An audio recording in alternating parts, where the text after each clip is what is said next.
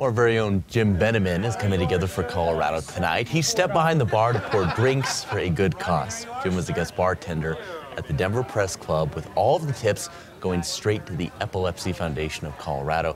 It's an organization very close to Jim's heart.